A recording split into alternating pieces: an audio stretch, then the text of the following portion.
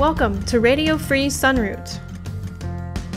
You're listening to the interview podcast, Voices for Nature and Peace, where we discuss issues of ecology, empire, justice, and consciousness. We feature a variety of guests who are aware of the challenges of our time and who are working to address them. Here's your host, Colibri Ter Sonnenblum.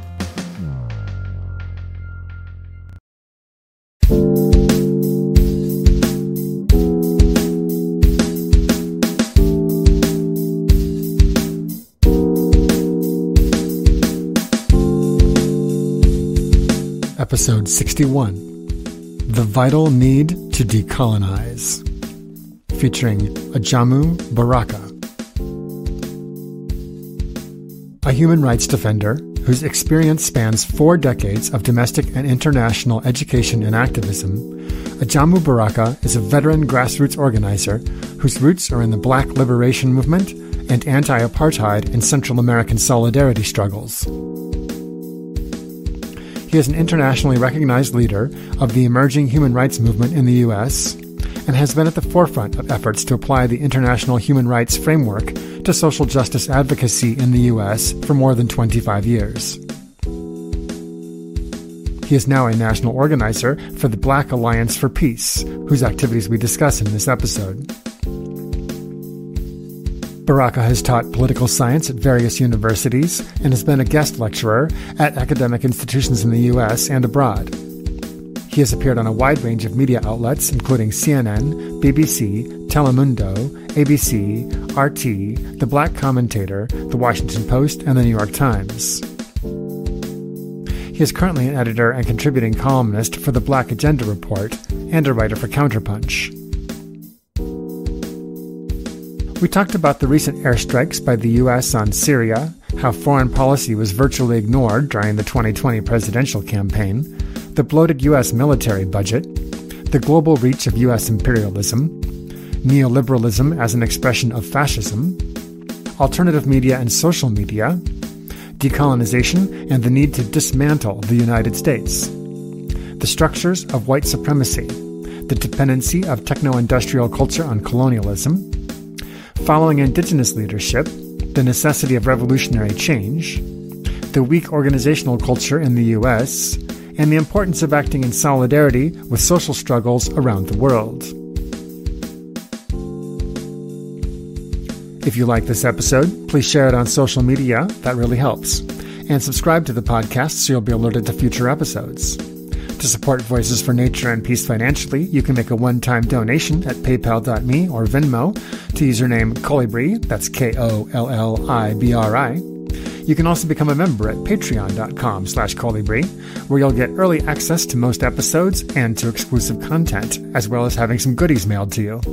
Thank you for your support in whatever way that you're able to offer it. Now here's my conversation with Ajamu Baraka.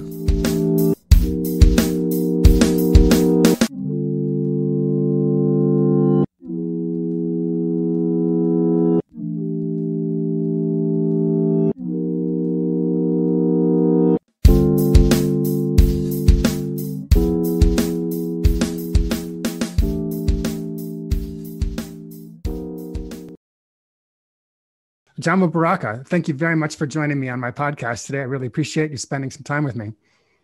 My pleasure to be here. Thank you. I really wanted to talk to you today about U.S. foreign policy and also about resisting the effects of U.S. foreign policy, both here and around the world. And today, it seems like the best thing to do is to start off by talking about Syria because of the airstrikes that just happened there. So maybe you could first just make a comment about what's happening there and a situation that for many of us seems complex from the outside. Well, I mean, it's really, really unfortunate that the signal that was sent by the Biden administration is that in many ways, he's picking up from the Obama-Biden administration. He seems to be saying to the world that a new sheriff is in town, but that sheriff has the same old agenda, which is to aggressively project U.S. military power in order to attempt to bully and to advance U.S. strategic interests. It also suggests that there will be no more sensitivity to international law from this administration than it was from the Trump administration, and indeed probably even from the Obama administration. That is, that the U.S. will still attempt to pursue its interests within the bounds of law or outside of the bounds of law. There's no legal justification for the U.S. to actually be in Syria. And so when it engages in military actions related to Syria or to Iraq or whatever, it is engaging in actions outside of the bounds of law. So it becomes very difficult for the U.S. and the Biden administration specifically to pretend to usher in a new era of respect for international law and democracy and human rights when it continues to project a model of lawlessness. So it's really unfortunate and telling that with this decision and the response from elements of the liberal press, that there seems to be an inability to see the contradictions of praising this kind of action and the implications that it might hold for U.S. policy and U.S. Presence in other parts of the world. What do you see some of those implications as being? It's very difficult for the U.S. to restrain a state, so for example, like Turkey, from engaging in activity that will be outside the bounds of law when they will argue that they are only trying to protect or advance their national interests, when they see that the U.S. engages in the same kind of activity. So it has a corrosive effect on international law and international standards.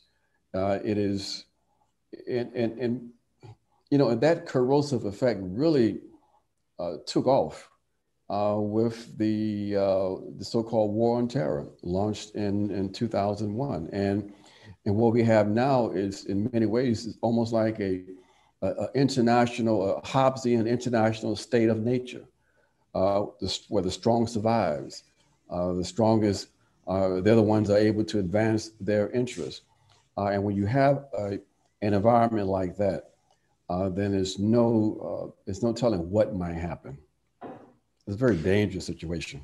Right, very dangerous. Well, Russia is still a party that's involved in the Syrian situation as well. So isn't that part of the danger of being involved there? It is. If there was, there was a concern that when the forces were more tightly engaged, that there could be the possibility of some kind of accident that could easily lead to an escalation. But over the years, that the engagement has been, that possibility has been lessened. There's been a bit of a disengagement. And a lot of that disengagement took place in the latter part of the Obama administration, but also during the Trump administration. As difficult as that was, with the Trump administration hanging over his head this notion of it being Trump being a Manchurian candidate and not pursuing the interests of the U.S., but in fact the interests of the Russians. And I smile because the whole conversation was just so incredibly ridiculous, but it has such serious implications. So, the possibility of a nuclear accidental engagement with the Russians is a lot less today, but it's still concerning that there can't be a complete disengagement from Syria and allow for the players in that region to work out the issues and to bring about some peaceful resolution of more than 2 decades of military conflict in that region. Right. And in this last election that we just saw, the campaign in 2000, I felt as though there was less discussion of U.S. foreign policy during that campaign than during any campaign in my life. And the first campaign I remember as an adult was, pardon me, pardon me, 1988. And I remember I was living in Minnesota. I caucused for Reverend Jackson that year, and looking back at his platform then, it seems very far to the left of where the Democrats are now, and certainly had a lot more to say about U.S. foreign policy and about nukes and all that sort of thing. It seemed like this last election was just Trump or not Trump, and so there was no discussion about how a Biden administration might be different. It really wasn't. I mean, it wasn't within the context of the bourgeois press during the so-called debates. I think someone counted up, and I can't remember exactly the number of minutes of all of the debates. The number of minutes devoted to foreign policy was less than 1 hour total. But yet you see that once the Biden administration takes power, some of the first initiatives that they engage in has foreign policy implications. So it's really incredible that because of the weight of responsibility that the executive has, that there was so little conversation around foreign policy. And I guess part of it is that I think the forces that were supporting Biden, the fact that from 2016 there was a complete realignment of ruling class elements behind the Democrats, and that continued, that there was sort of an agreement among those elements in terms of what should be the proper U.S. foreign policy positions. And they knew that Biden represented those. And so, you know, the questioning from the various journalists was such where basically they kept the focus on domestic issues and net foreign policy. They really didn't want that to be discussed. And since for reasons that aren't really that clear, the Trump folks didn't recognize that there was some vulnerabilities there on the part of the Biden camp, and didn't sort of refocus attention on that.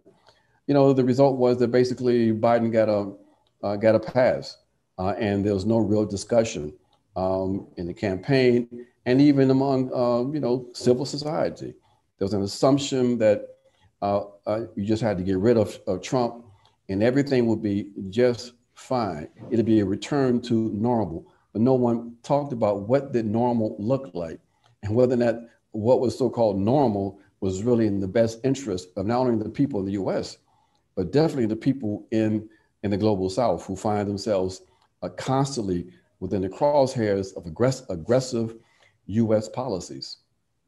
I mean, it seems like one untouchable topic these days, both in politics and in civil society, is the US military budget, which, as we know, takes up over 50% of discretionary spending. You know, it's obscene. It's 10 times as much as Russia's is. It's more than the next 10 countries combined, something like this. And when the conversation comes up of like, well, how do we pay for Medicare for all or something like that? That's like the perfect opportunity to be like, well, let's cut that military, budget. But then it never comes up. I remember that when he was still a viable candidate, that Sanders put out a document explaining how he was going to pay for all of the different things that he wanted to put out there, like the forgiving student debt and all that. And there was a long list of all these different things that could happen, and taxing billionaires more, et cetera. And certainly I'm not against taxing billionaires more, but he didn't mention a single thing about the military budget. And I still don't hear anyone ever talk about it. And I have to say, I'm rather frustrated about that. Well, because one reason why people are not talking about it is because, again, it seems to be a bipartisan consensus that the military would get not only what it wants, but even more so. When Donald Trump came into office, and that first budget that he submitted to Congress included a $54 billion increase in military spending. Now, in one of those few moments, and Donald is very interesting because Donald Trump just didn't know how to filter himself. So every once in a while, he would say something that was brutally honest. So he blurted out that he thought that $54 billion was in fact crazy. Right.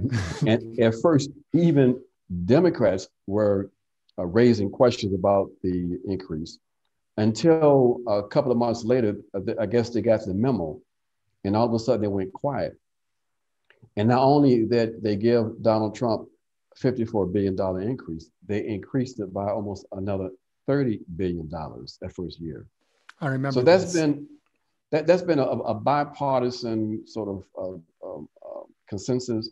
Look what happened a few months ago in the midst of the debates around the stimulus package, where they played like there was no agreement, even though I really believe that the agreement was not to have one passed before the election. But in all of these debates, what did they do?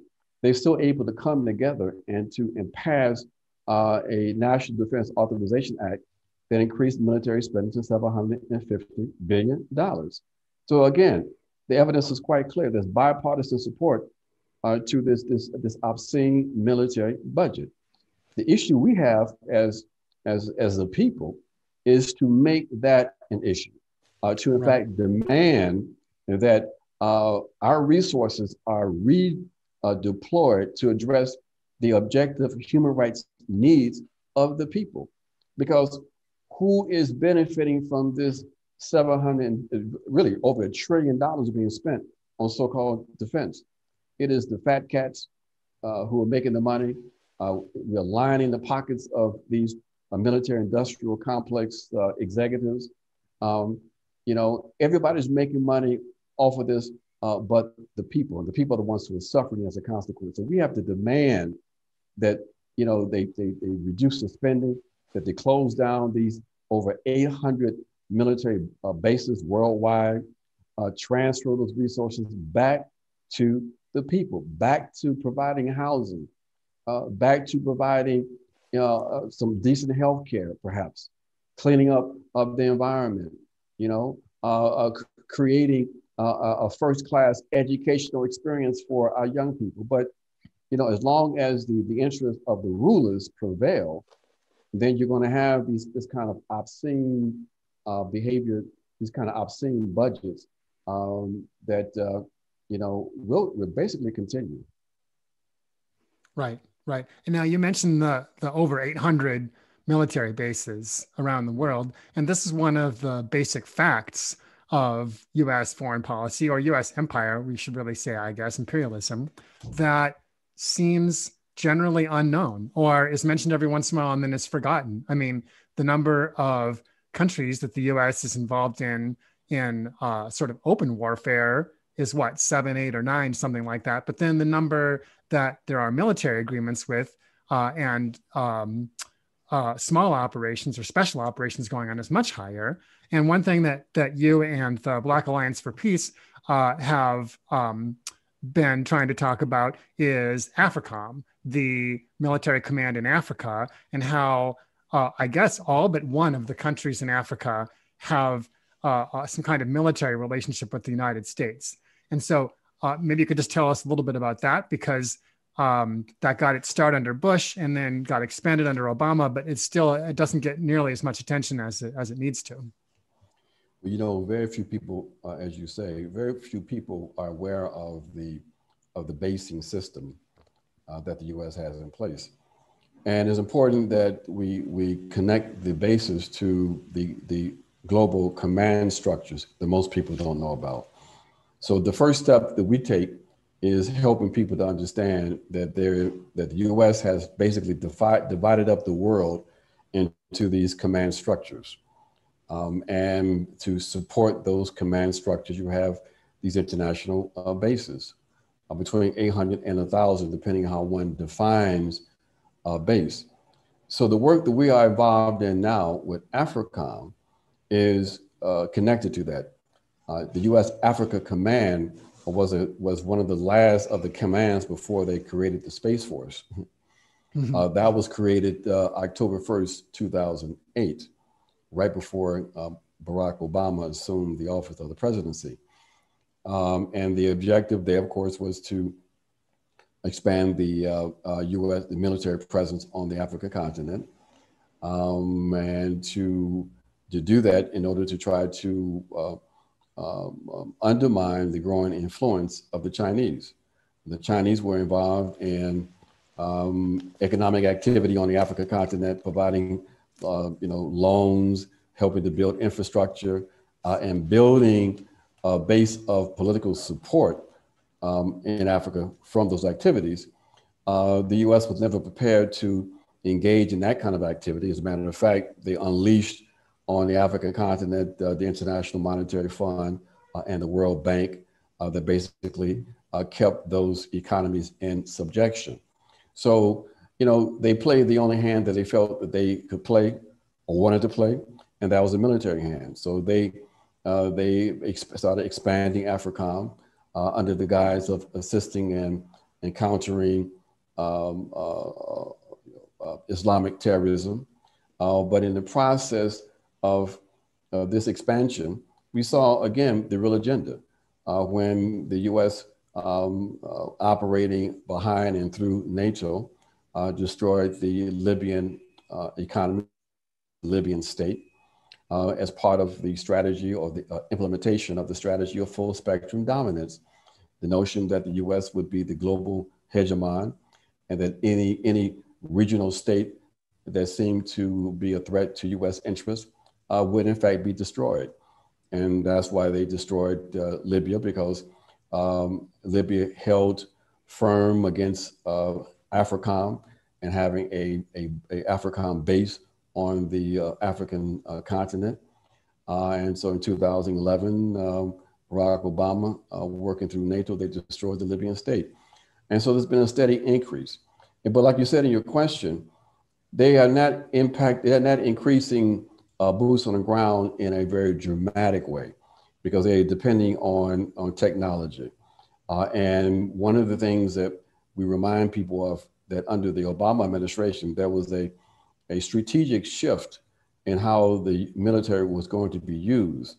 They saw the consequence of being bogged down in two theaters, Iraq and Afghanistan, and the growing opposition to the war among the public.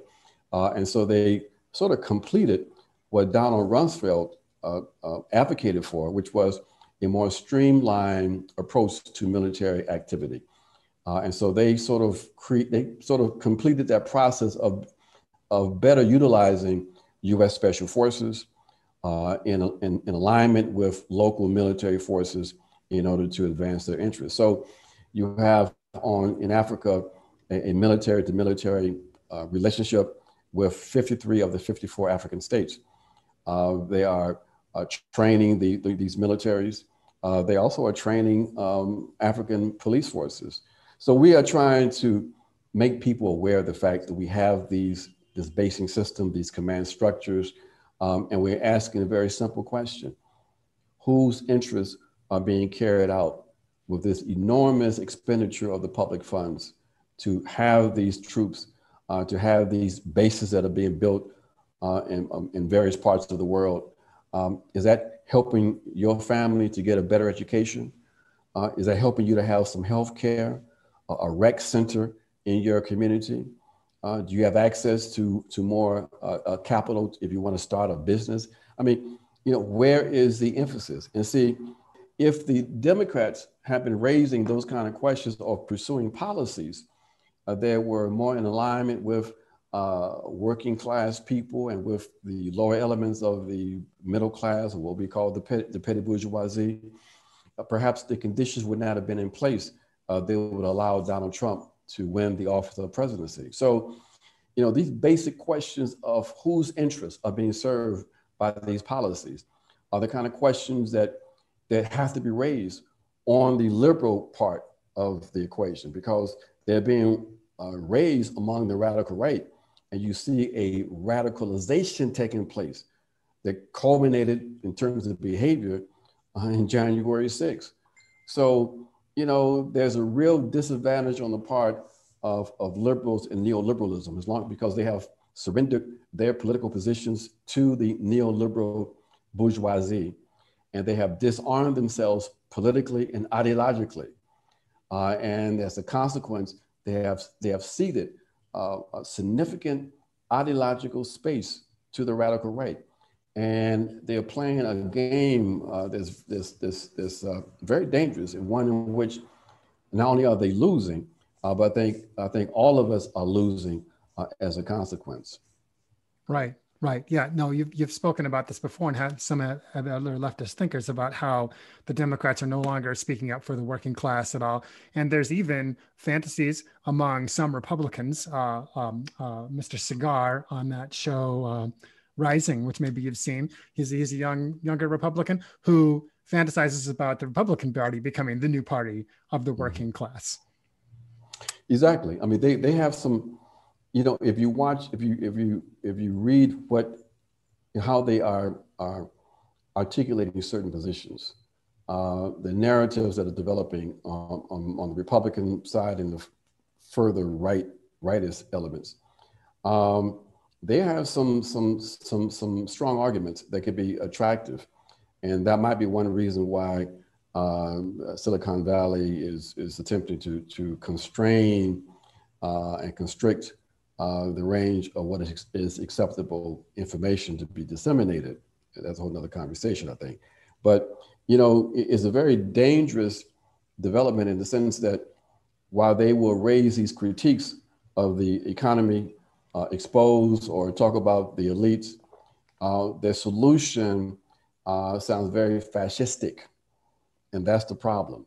You see, the issue with Donald Trump and his forces, you know, of course, you know, because people reduce fascism or their understanding of fascism down to behaviorism, and there's been too many bad Hitler-type movies around, that they didn't understand that, you know, there's a certain kind of class relationship that develops that is really reflective of the foundation of a fascistic ordering of society, and that the danger of the Donald Trump forces wasn't that they really represented a fascistic danger, but that out of power and suffering or experiencing the kind of what they perceive to be repression that they are being exposed to today, they become more of a danger now than when Donald Trump was in power, because they were disorganized, relatively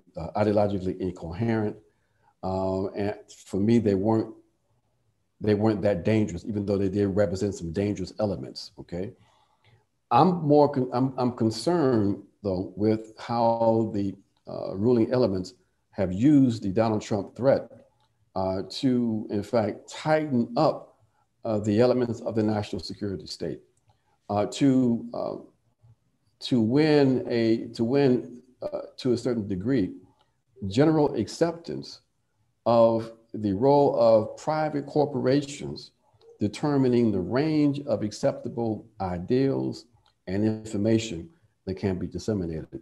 It to me is amazing that people are not seeing the danger of that. I mean, how else can one see that than see Big Brother in action? You know, so it's a very dangerous situation that we see developing now. So for me, the kind of threat that we're seeing now that's more immediate is what I refer to as neoliberal totalitarianism, which has a fascistic character to it. So all of these different tendencies are reflective of the deepening crisis of capital, the deepening crisis of capitalist society, you know, and the resolution of these crises can only go one of two ways. There, in fact, will be a more pronounced and obvious phase of fascism, or there's going to be a move toward social transformation, and move away from capitalism.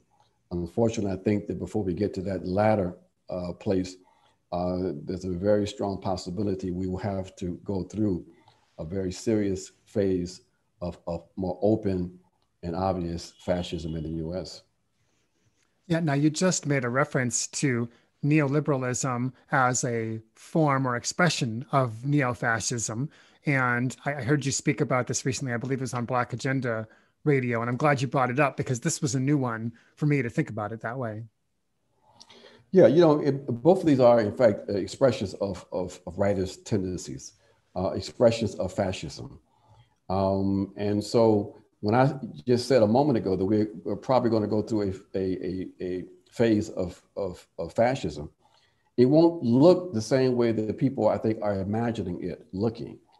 I mean, when you see this dangerous coalition of forces, of ruling class forces, Silicon Valley, the military industrial complex, the corporate media companies that control 90% of news and entertainment, and elements of the state, the intelligence agencies. You know, you see the foundation there. You see, because we already have the dictatorship of capital. I mean, one thing about the liberal bourgeois democratic process is just it provides a shell for the dictatorship of capital, but that shell is now becoming almost like an impediment for the neoliberal bourgeoisie, and so they are conditioning slowly the U.S. population to accept open fascistic kinds of rule. That's why they flaunt democracy. You know, that's why, you know, Biden can talk about he wants to center democracy and human rights, but then turn around and support fascism in Haiti, or right-wing elements that are trying to take power in Venezuela.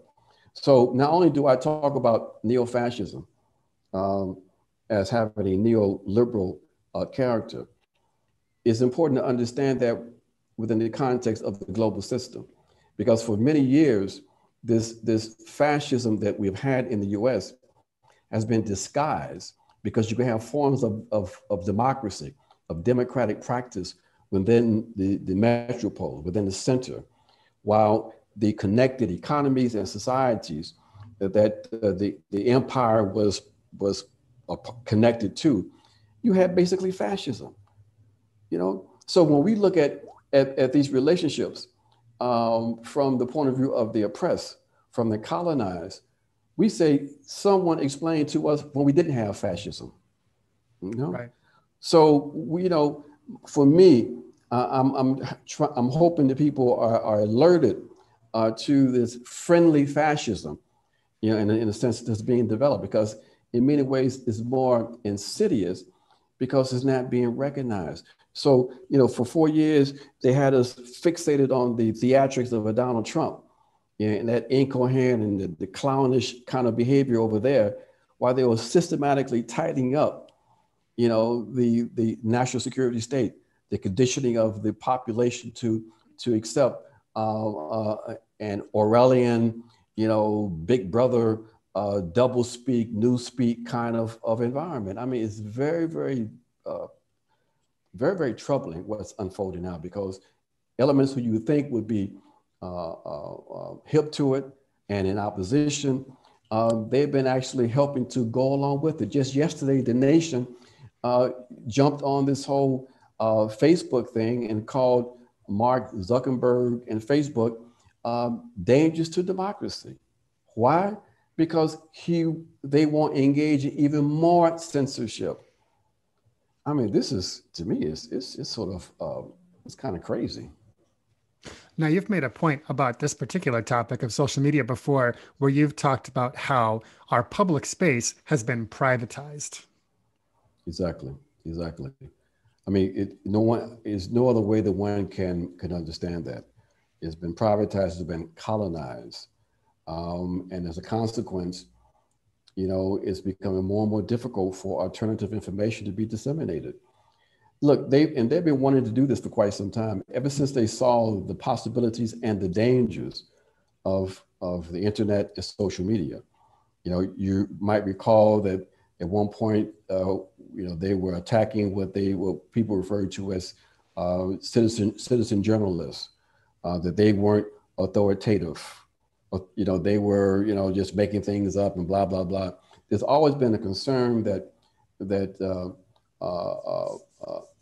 information not approved by the authorities would be disseminated and would be the source of real political opposition in this country, and really throughout the entire West. But they never had the nerve to engage in open censorship. But with Russiagate, they had that opportunity to begin to lay that ideological foundation. And they did it, and they did it with a vengeance. So that now 4 years later, you can have the nation calling for censorship, and no one bats an eye. Yeah. Now the internet, my memory of the internet goes back to even the days before the web, to when there were, text only bulletin boards and all this Right. kind of thing, and yeah. At one time there really was, I think, I think the medium was democratic at one time, or certainly far more than it is now. In the early 2000s, I was involved with the indie media movement, which you might remember, IMC, Yes. Independent Media Center, right? That came out of Yes. Seattle, the WTO. And for a blip there, like 1999 to like 2003, 2005 or so, like indie media was actually kind of a force to be reckoned with, and really was out there. And in Portland, where I was involved within it, we were starting to have an effect on the local media there, where some of like the weeklies had to kind of change their tone on some stories every once in a while because of things that we would bring up. It was a pretty exciting time, But then I remember that social media came along shortly after that. I think first it was MySpace, then Facebook, and that's really kind of where it all went downhill, And I feel like that to some degree, the peak of alternative media on the internet is past us. That it was maybe a decade ago. And there's still obviously some use to the internet and to social media. I mean, the George Floyd protests would not have happened the way that they did last year, if not for everyone being able to share these short video clips, for example. But it does feel as though the medium is not as useful to us as it used to be in alternative media on the left. And I don't know how that can improve. I wonder if you have any thoughts about that. Well, let me ask you this question. If not social media, where would the left be in communication with the masses? Right. What's the alternative? Newspapers have disappeared, physical newspapers. And I think that the ruling elements understand that. And that's why when you violate the community standards of, say, Facebook, what's your punishment? Your punishment is exclusion for a month or 2 weeks or whatever. They recognize that when you are excluded from social media, you experience almost a degree of social death. So until we are able to really create alternatives to some of these popular social media platforms, we're in trouble. So many of us who understand and see how they are moving, we're just trying to organize as rapidly as we can. We are learning how not to evoke certain kinds of responses from the censors. People ask me all the time, Ajamu, you be writing some wild stuff. How do you escape that? Well, there's certain keywords that I don't use, okay? But I want to have access to these platforms for as long as possible, because as long as we can, talk to, thousands of people on Twitter and get your stuff spread around the world on Facebook and all of this, we've got to use it right now. And so I'm not seeing any alternative at this point, except that it's one of the things I think some of us have never abandoned, because it's a little bit more difficult for them to control, and that is the use of electronic mail and building communities that way. So when we get thrown off, at least we have some ability to communicate with folks. And then going back even to using direct mail, I mean, we got to go back. We may have to go back at some point to old school. And it's funny because many people have forgotten that before we had all of this stuff, we still managed to organize. Right. Right. I mean, so we've got to go back and figure out how to go back and do it. Right. I mean, in the 60s, we managed to bring people to the streets. Right. Right. I mean, they would get a million people to DC in the 60s through flyers and posters. Exactly. And phone trees. And phone trees. But it's like this, most modern people today, they don't know how to eat. They have lost the ability to prepare food. Right. And so you got to find someone that has the old school ways of doing stuff to teach you how to really cook and all this. The Right. same thing's happening with those of us who are doing activist work, organizing work. We have 2 generations now who, if we had to go back to old school methods, they'll be completely lost. Right. And that's the problem. Right. Right. I mean, there can be breakdowns in the system as well, but I think that, yeah, the stakes will just be much higher than in a number of ways. But I wanted to change the subject slightly to something else I heard you talking about recently. Well, you talk about in general, which is the topic of decolonization. Yes. So decolonization being something that needs to happen around the world, something that needs to happen here. And within the context of decolonization, does the United States, do we need to dismantle the United States as part of that? Well, the short answer is yes, because the United States is a settler colonial project, a settler colonial state. It's had a continuity since 1791, once the new constitutional process was finalized. And that process just basically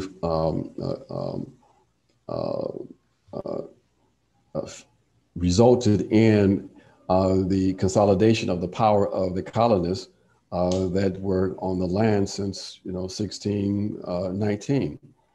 So even with the Civil War, there's been continuity because the U.S. national state won that conflict with the Confederacy.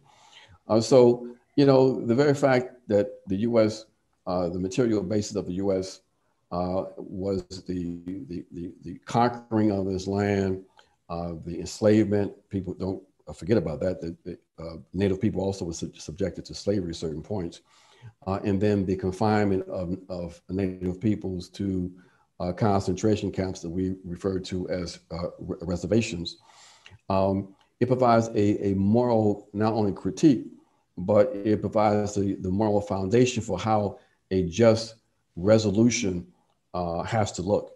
That it can't just be, saying I'm sorry, and that's it, or even reparations, whether that's supposed to be, has to be, in fact, a dismantling of this power, a dismantling of the settler colonial state.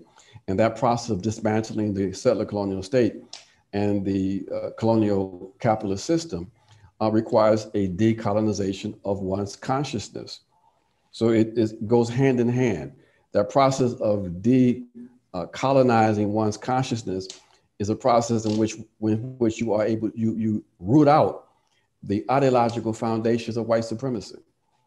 In this society, in this white supremacist settler colonial society, everyone who is born, no matter what your ethnicity, nationality, or race, or whatever, you are subjected to, and you become, in essence, a white supremacist. It is part and parcel of the DNA of the U.S. experience. You are taught white supremacy from the very first moments that you go to school, what you are exposed to in popular education. It is so pervasive that it's not even recognized. It becomes just common sense. So you have to go through a process of purging oneself of that, of not seeing Europe as the apex of civilizational development, of understanding that there are other people on this planet who had civilizations and who live certain kind of ways that have to be recognized and respected, who have value just as much as the lives of Europeans. You have to rid yourself of Eurocentrism because it's so pervasive you won't even see it.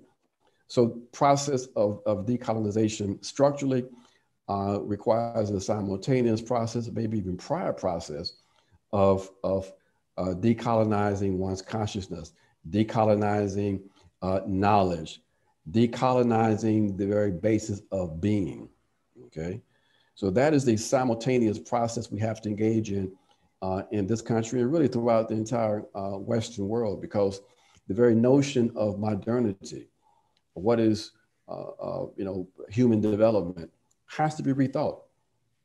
has to be rethought. And part of that rethinking is part of the decolonization process, decentering Europe, decentering the entire process of modernity. Right. So this involves obviously some study of history, I would say, but then also some very personal self-reflection on the part of people as well.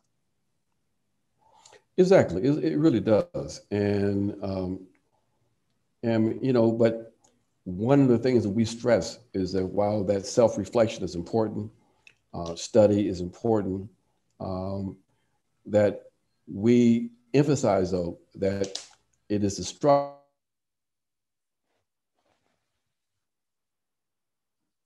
the material basis of white power. And what do we mean by that? Structures of white supremacy, including not only the capitalist system, the colonial capitalist system itself economically, but its structures like the International Monetary Fund, the World Bank, the WTO, the hegemony of the dollar. Okay? These structures, the banking system, these structures have to be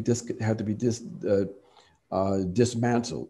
The material basis for white power has to be removed if we're ever going to be able to come to terms with white supremacy. So we're not just concerned about what's in people's heads, as important as that is.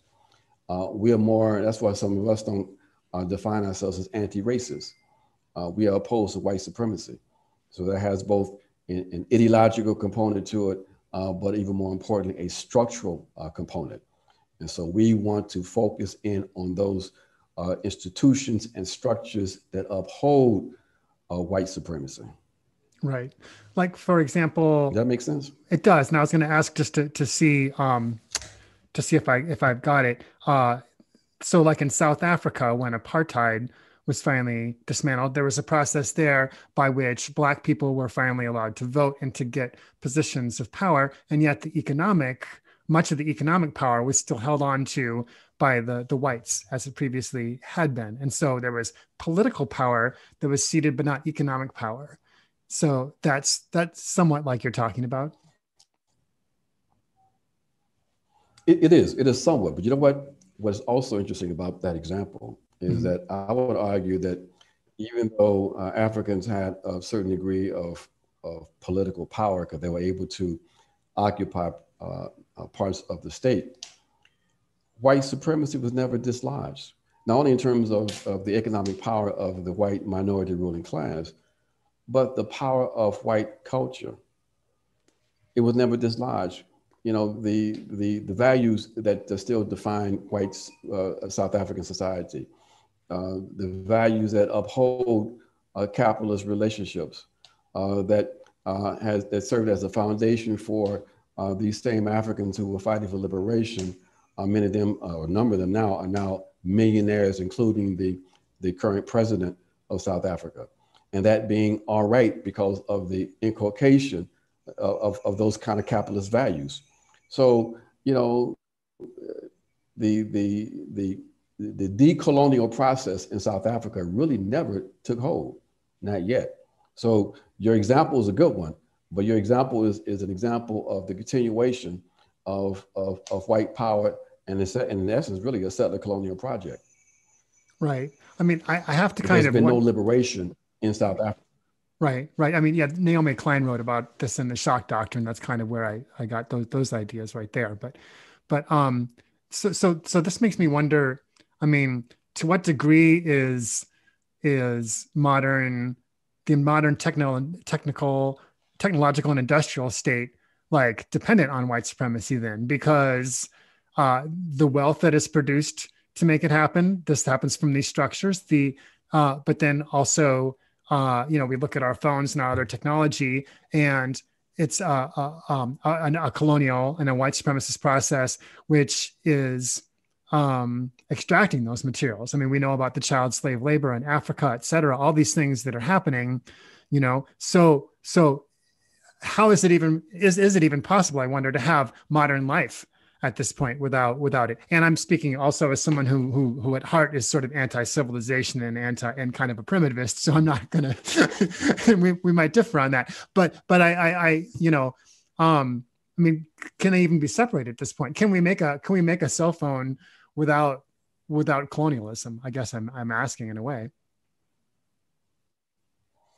That's a very important and profound question. You know, the relationships of colonialism are such that when they are severed, there has to be a change in what we consume, how we relate to nature. And that's part of the process. Now, we can't turn back the hands of time. We have these industrial processes, but right now, those industrial processes and the technologies that's being developed are such that they are almost instruments against collective humanity. So part of the decolonization process is when we take hold of those technological innovations and industrial processes, that they have to be reorganized in a way that makes more sense, that helps to elevate life and to protect life. And that means a lot of profound changes. Like, for example, what might that mean for these mega cities that we have? Are we going to continue? Can we afford to continue with these kind of mega cities?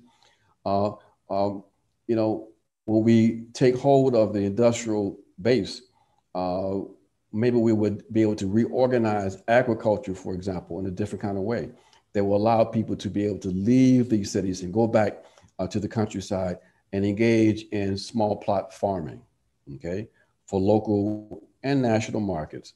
You know, so the whole logic and rationale of capitalist society has to be looked at in a new way. And there are a number of movements that are in fact doing that,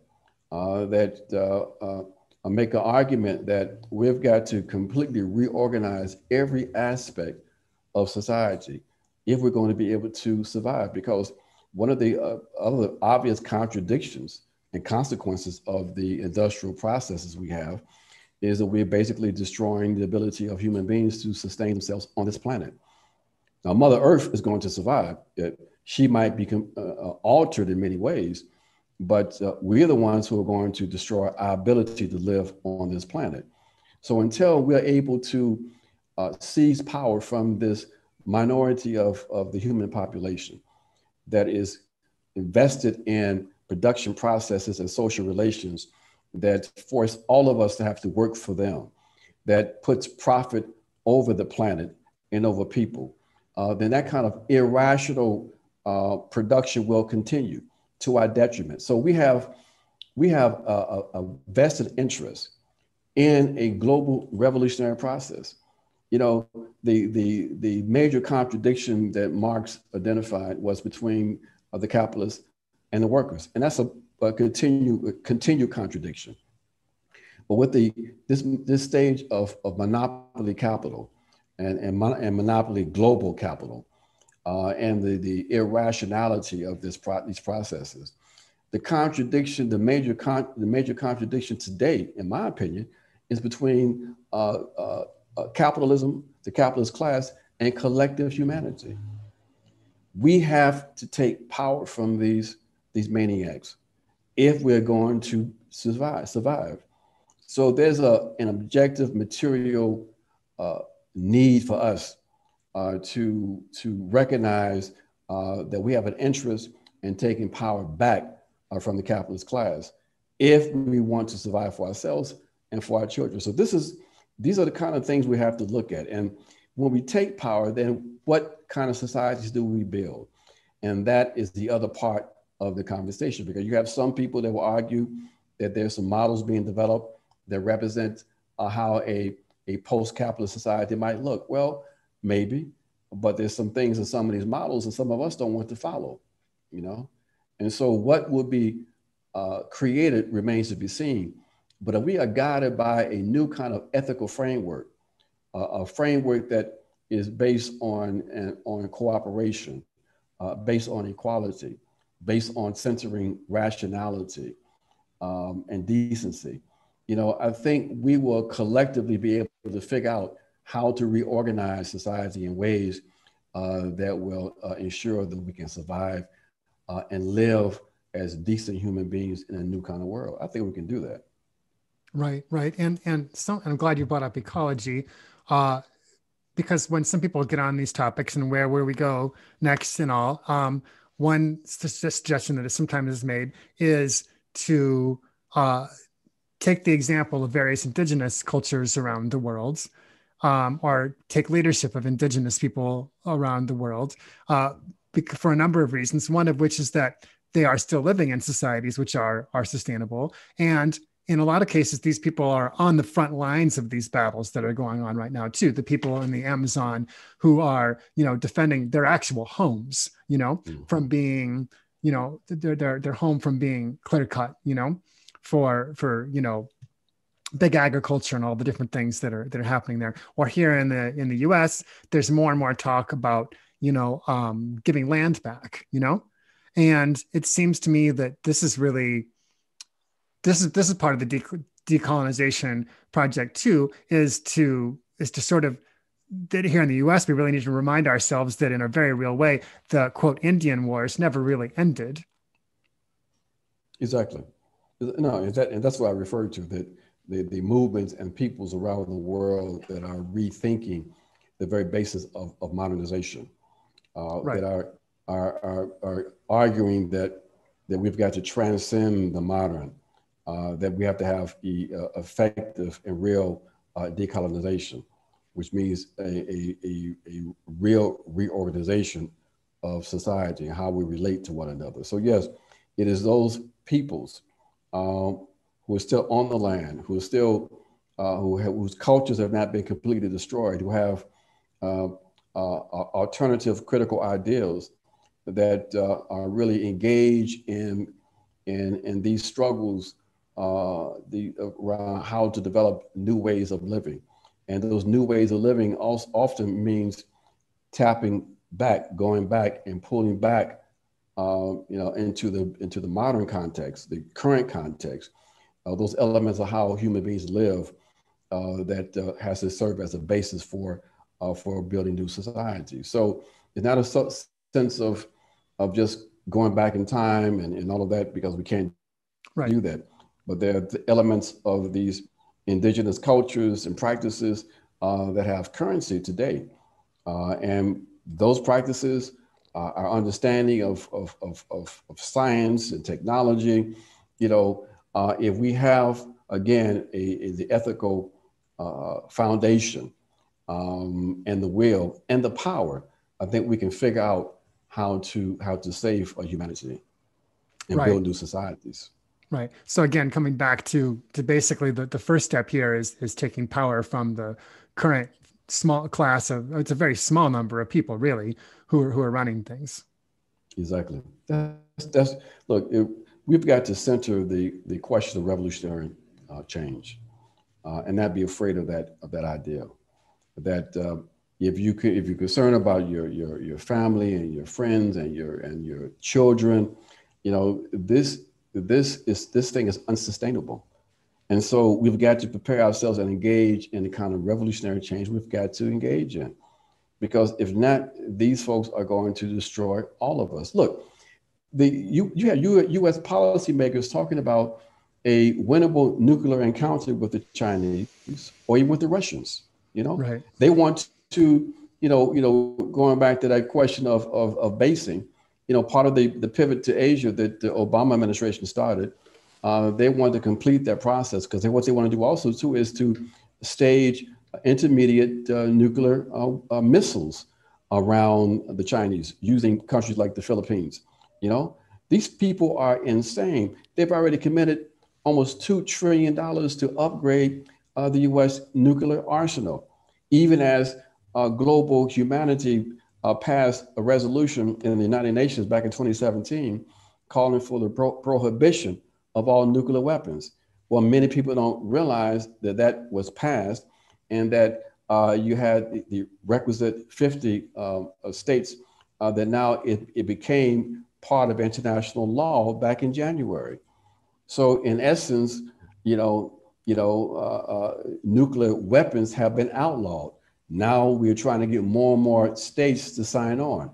Okay, so humanity is going one way, and these maniacs who have economic power are in another place.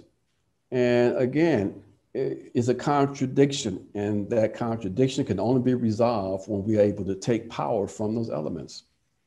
Right, right. In the interest of seeking that path, how much how much attention is it worth for us to give to electoral politics in the United States? It's a tactical question for me. Mm-hmm. It really depends. You have millions of people that participate in the electoral process.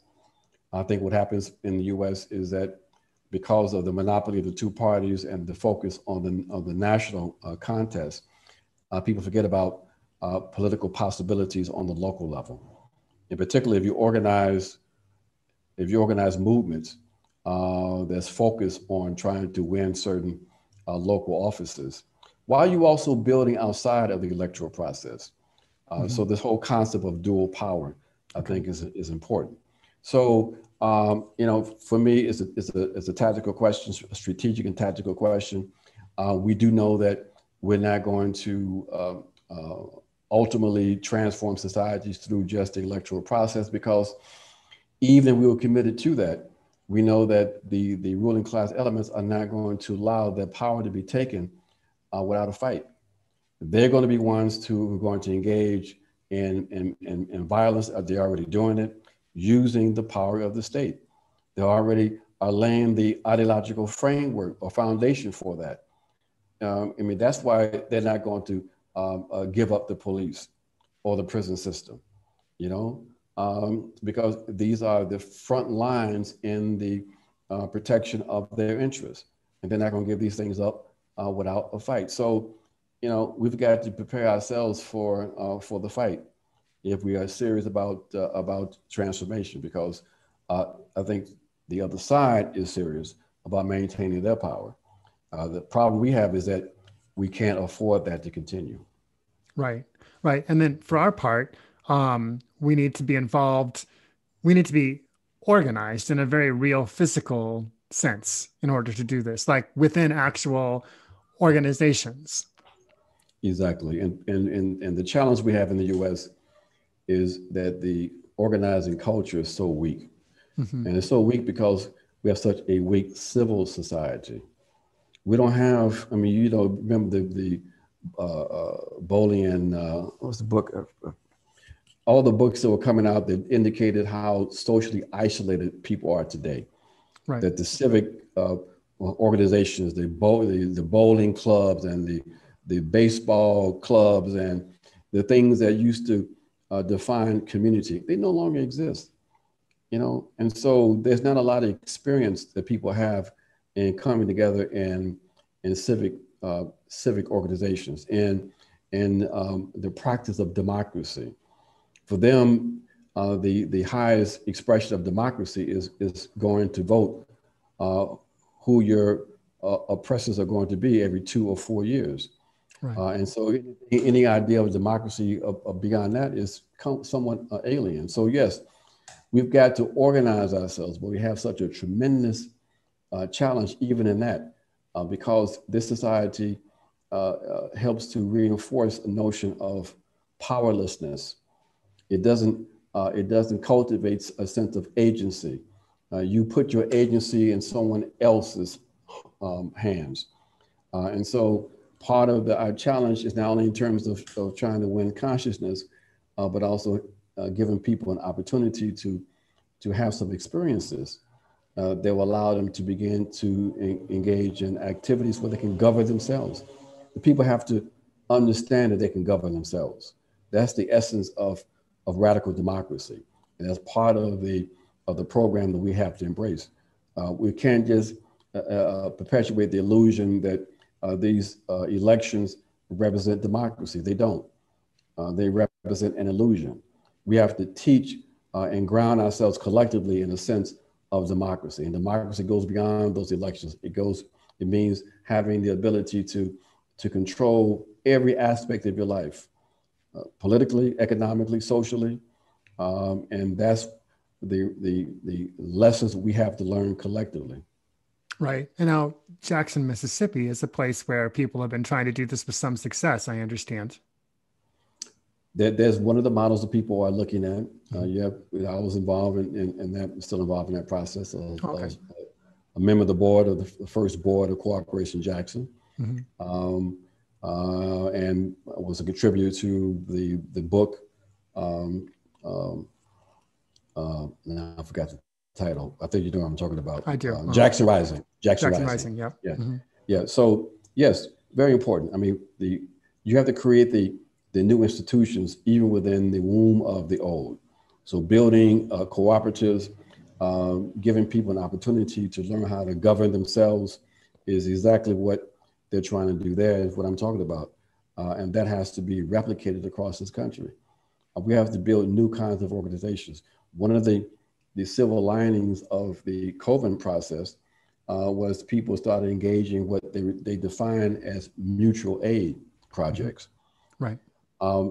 And that's good, because what that is doing is giving people an opportunity to learn how to organize, okay, and to maybe build new kinds of organizations. Because what we have to build on the community level, we have to be able to address the material needs of people.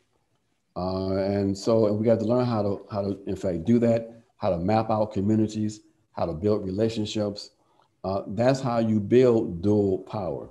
So people are getting some practical experiences in how to engage in that kind of organization. And that's helping to confront some of the issues I just spoke about a minute ago in terms of the lack of civic involvement and civic experiences. Right. So, which we've kind of come around to that old catchphrase, think globally, act locally, in a way. Exactly. And that's the only way we can only think and see the world, but that's the only way we can exist. We are part of collective humanity. You know, one of the things we're doing in Black Alliance for Peace is we're trying to revive that sense of internationalism, that so people understand that there's no way we can solve our problems within the context of the U.S. only, because the U.S. is part of a global system. And we are part of global humanity. So, you know, we've got to be in alignment with the people of Haiti, with the people of Venezuela, with the people who are struggling to try to transform themselves because they are up against the same system that we're up against. We're just in the US and there's a national expression of that system, but it's the same global colonial capitalist system. So the basis for real solidarity exists. Is you know, we just have to help people to understand that their interest is in building solidarity with other oppressed people, with other people who are thinking about things in a new way, who are attempting to imagine societies functioning in a new way. That's where we need to be putting our attention. That is the basis of our solidarity, and that identifying with the interests of our ruling class, who all they want to present to the U.S. population is fear and anger and hostility. You know, we've got to hate and fear the Russians or the Chinese or the Iranians, or, you know, fill in the blank, you know, because it's in their interest that we do that. So our task is to win people back. Our task is to try to build a revolutionary consciousness. Our task is to prepare the people for the horrific fight that we have to wage. Right. And there's many prongs of this fight, many different efforts, many different ways for people to engage in it, really, in both practical and, well, I mean, all in practical ways, but some are more hands-on and maybe some are more related to education and that kind of thing. Exactly. Everybody does not have to be out knocking on doors, okay? That everybody has a role to play as an educator, as a community activist, you know, working in the hospitals. You know, everybody has a role to play. Everybody has a mouth where they can engage in agitation, education, We all have roles to play in our various respective areas. But what we can do is to recognize our interconnectedness, to recognize we're part of something beyond ourselves, and to never let the enemy make us believe that we in the majority cannot defeat them. And that's our task also, so people to understand that, we have the ability to build power and to actually transform the world once we realize our potential power. Right. Globally, I often think that probably the global battle might well be led by people in other countries who have more oomph left. Sometimes it feels as though the U.S. is kind of a spent force, but I don't want that to be true. But it is. See, right. the revolutionary impetus has long left the West, unfortunately. Okay. And that's why the best that we can do is prepare ourselves to be in solidarity with the masses around the world, to help put a brake on U.S. imperialism. But in terms of leadership of a global revolutionary process coming out of the West, it's not going to happen. Okay. It's the Western left is too corrupt. It's too left, too soft, too corrupt, too ideologically and emotionally in alignment with its bourgeoisie. And that's why you see the kind of incredible activity on the part of the left. When there's a coup in Bolivia, instead of people mobilizing to condemn the coup, we want to engage in these torturous conversations around what kind of mistakes did Morales make. Right. Okay, we could do that, but we don't do that right now. Now your responsibility is to put a brake on your criminal government. Right. Okay, those of you who have never made revolution any place, but yet people are expert revolutionaries in the West. So no, we've got to understand that. Look what's happening in Latin America. You got the possibility of return of a progressive government in Ecuador. Mm-hmm. You got the return of a movement towards socialism in Bolivia. You got the Venezuelans holding on. You got some progressive things happening in Nicaragua. You got the Cubans holding on. You got a fight taking place in Haiti. The momentum, is still on our side. And the Americas is so important because it is the Americas that serve as the material base for the creation and evolution of Western Europe. So, the conditions and the contradictions created in the Americas are such where it's understandable that the most progressive movements right now taking place on the planet, in my opinion, is taking place right here in this area, this region. Now you have some other really important things happening even in places like India, where you had just a couple of months ago the biggest worker strike in the history of humanity. Yeah, all those farmers and 300 million people went out on strike. Right. Okay, so there is, and believe me, the bourgeoisie sees all of this. Mm-hmm. That's why they're concerned. That's why they want to try to contain and control this to the extent that they can. I really appreciate this point you make about looking to the other people who are successfully having revolutions or trying to, and because I feel like part of American exceptionalism as it infects the left is the idea that we should, or that we're even able to come up with decent answers at this point when it comes to these things.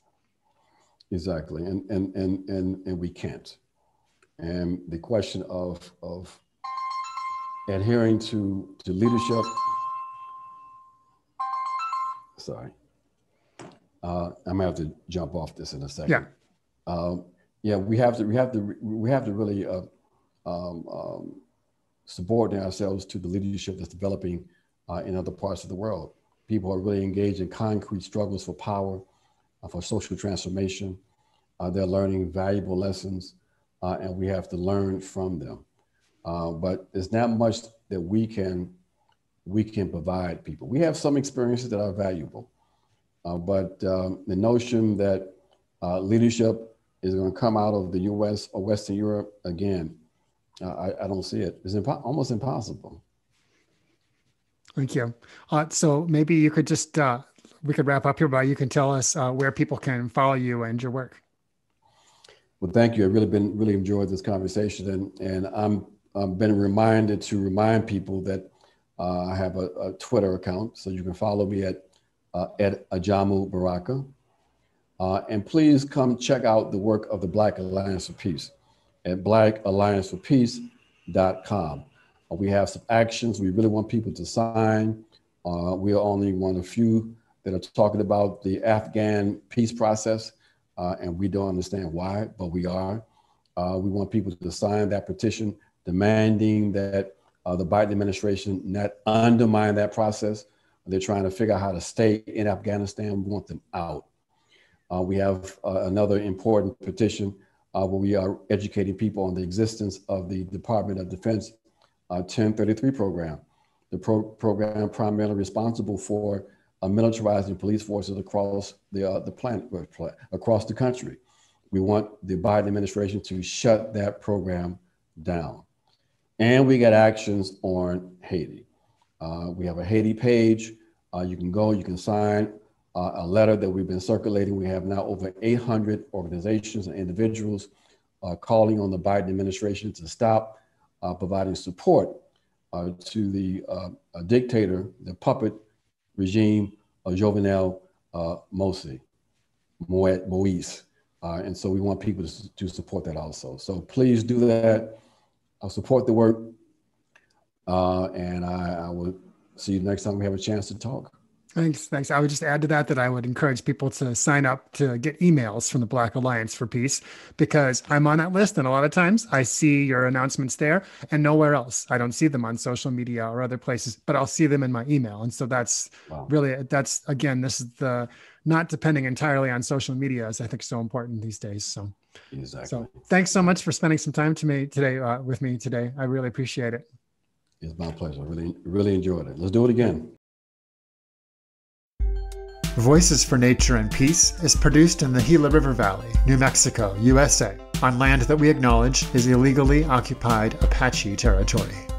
The intro music is Zero G Yogi by Big Z, with narration by Kelly Moody of the Ground Shots podcast. This outro music is Trip A, also by Big Z. Commercial break narration by Nikki Hill. To become a financial supporter of this podcast and to gain access to members-only content, visit patreon.com/Kolibri, KOLLIBRI. For more information on Radio Free Sunroot programming, please visit radiofreesunroot.com. Thank you for listening. May you find joy in your own nature and peace.